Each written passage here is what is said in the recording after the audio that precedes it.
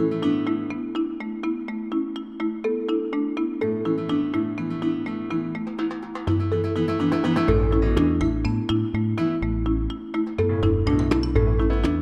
you don't have a destiny or a goal to reach, then you're gonna be trapped. But if you go and just put yourself out there and accomplish goals that you want, you're setting yourself free every day. That's how I feel coming here. No, actually, like, coming out of high school, I really didn't, I went to a 4-year after I graduated from high school, and then after 3 months of being in the engineering program at the University of Miami, I decided that it wasn't something that I wanted to continue. So I took 2 years off, and then I got a lot of different jobs and learned a little bit more about who I was. And after those 2 years, though, I came to South Seattle Community College. I don't know, it was kind of empowering just because, I don't know, I felt good that I was going to college. Everybody has these goals and aspirations, but like I say, you have to have a plan. And part of education is a plan, because it's a certain amount of time and certain things that you have to do. Being very regimented. College life. Success here is a journey taken one step at a time. The many stories of achievement at South Seattle Community College are inspiring, as you'll see. Hello. How are you doing? Okay. Yes, I'm just Meet Leanna Patricio. Her college adventure began at South. Leanna is now a senior at the University of Washington with a major in speech and hearing sciences. She's back to say thank you to her instructors. When I didn't understand stuff, I realized you gave me good feedback on the papers. Through a special program in high school, Leanna got a huge jump on college. The biggest thing about Running Start was that I got to graduate from both my high school and college at the same time. So as I graduated from Cleveland High School, I also graduated from South Seattle with my AA degree. As a Running Start student, Leanna was able to take college classes and receive college credit while she was still attending high school. So with her credits from South, Leanna transferred to the 4-year university. She's a real standout in her family. I'm the first person in my family to go to college.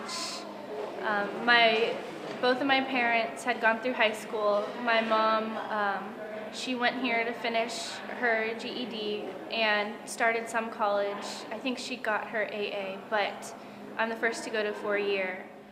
More of Leanna's journey is ahead. First, let's hear about some of South's current success stories. The people who make up South's diverse population. Every one of these students has turned adversity into triumph through hard work. Some of them may still struggle from time to time. Each of them can pass along some great advice on navigating the path to higher education. And especially like your friends, sometimes if they're pulling you down, you got to break out from that crowd, you know. If they're calling you up when you know you should be studying because you have an exam the next day, you know, you got to tell yourself, okay, I think I'm hanging in the wrong crowd right now. They're not motivating me, they're not inspiring me.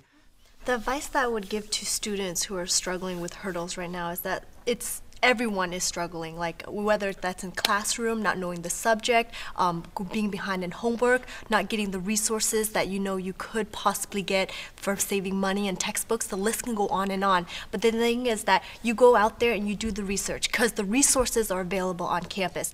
Many had to overcome cultural and personal hurdles. It will be like, for me, it was the English problem. I was scared I won't be successful because of my English. Then once I started, I talked to myself and said, okay, I spoke 4 different languages besides English before. So I said, you learn those languages. Even though I learned those languages at a younger age, it still didn't make a difference because I learned them and they weren't all mine. It's a big families where they have 6, 7 kids, and they just waiting to the kids to get out from high school in order to get a job and help to support the family. And they always think that if they support them to go to college, it's a wasting money. But it's not a waste. In fact, just the opposite. One after another, these students have taken the first steps for success, however difficult those steps are. I had dropped out of high school about 10 years ago, and so it was my first time being back in school in about 10 years, and so it was just a really liberating experience for me. I felt in a funny way like I was a teenager again, because I'm also a returning student, and I'm not the age of a lot of the students who are enrolling for the first time. So in a funny way, I felt kind of like the youth was restored. When I first got here, I was really nervous. Just stepping foot on the college campus, it was really nerve-wracking, and that was because it was just different. It was the first few months I had moved to the States. Like in my case, I always thought that I could never do it because I didn't have the money or the support from my husband, but I found the ways to do it because I have a good advisor who always guide me and help me to do the papers that I had to do in order to get some money from the scholarships and from the foundation. This program is one of many each year at South to help students find the right direction. Whether it's English as a second language, ESL, or motivational guidance, new students see the opportunities up close.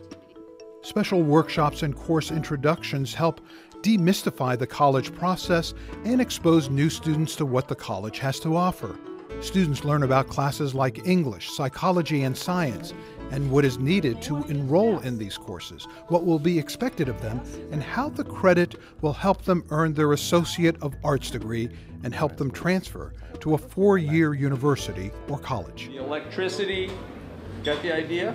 Okay, now there's classes going on, so we're going to have... Students also see firsthand the professional technical courses available on campus. Colleges can offer a wide variety of training, from auto body shop, auto engine repair, airplane engine repair, winemaking, or culinary arts. The high level of training you can receive at a community college will help you find great jobs and help you start your own business.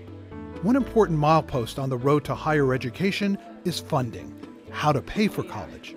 That's where scholarships and federal financial aid can help. The money's out there. There's scholarships out there, there's grants out there. That's how I'm here. I'm actually a Gates Millennium Scholar. All of my undergraduate and graduate schooling is going to be paid for because I took that initiative to apply for those scholarships. So do that. Yes, I'm on financial aid. The process was easy. It wasn't too hard. It was just information on me. I did it online. Say that finances is probably the biggest obstacle that we've been dealing with. I have a disabled daughter, and my wife is a stay-at-home mom, and so I was pretty much the sole breadwinner of our household. And so for me to be back in school, we've definitely taken a drop in income in the household, and so it's just again one of those things where you push forward, you make it through this, and it's just going to get better in the end. Back on campus, Leanna Patricio meets with another one of her instructors. I loved that class. That was such a good class. Well, and then also we're adding, for this Asian Pacific Islander grant that we received, I added a new book. Hey, Leanna! Leanna is grateful to the faculty for showing her the road to success in higher education and for their part in helping her learn strategies for success. What I study now is not going to determine who I am for the rest of my life. If it turns out that I end up continuing on in speech and hearing sciences and I become a speech-language pathologist, I can still do everything I've wanted to do. I could still be a writer on the side. Leanna has company. Many current South students see all the choices on the path ahead. In terms of grades, I've been able to be successful, but also it opened some doors to me, and I'm a reporter for the campus newspaper, so I'm getting some experience that's different from what my major is. I'm not 100% set on what exactly I want to do. I've always had a love for culinary and food like that, and the main basis for me going into the hospitality management is hospitality is a lot more encompassing than just cooking. So that in itself will open up a lot more doors for me. And then beyond that, it's a management degree. So if I get out of the program and decide that I'm tired of working with people and I don't want to do anything with hospitality, I have management training. So I figure it's a very well-rounded degree that I can literally go anywhere in the world with. The opportunities at South are just a few steps away. There is support and guidance from a dedicated, intelligent, and compassionate faculty. There's encouragement from fellow students, a culturally diverse population with so many views and different interests. And there are funding opportunities along the way to help with the cost of a quality higher education. The most important step is up to you. Though it might be scary, the first step will actually lead you to a pathway, and all of the students are, going through the same, though different degrees of struggles and hardships. They will be there with you, as well as the staff and the faculty and everyone on campus. Yeah, I'm really proud of myself for going to college. It's not a given for everybody to go to college. I've realized some people can't, struggle through high school, and so to make it as far as I have, I feel pretty good about it.